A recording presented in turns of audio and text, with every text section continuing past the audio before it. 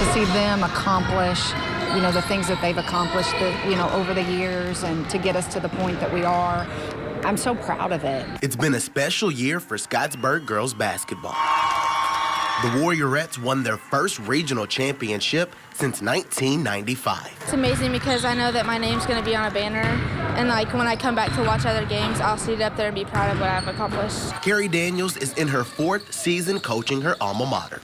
She was a sophomore on the school's lone state championship in 1989. Now she has the Warriorettes back in the state conversation. When I walk in this gym every day, I just get goosebumps.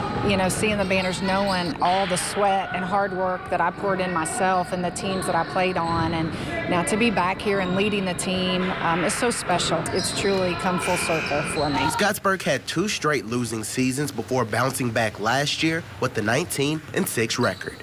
This year, the group is 22-4 and playing in the semi-state championships this weekend, just 2 wins away from the Class 3A state championship game. It would mean so much, not just for our team, but as the whole the community as a whole, to Scottsburg basketball as a whole. It's been 29 years since the Warriorettes have been in this position, but this team has no intentions of ending this historic run just yet. If we just can stay focused and continue doing what got us here to this moment in time, anything can happen. I'm Dominique Yates, WLKY Sports.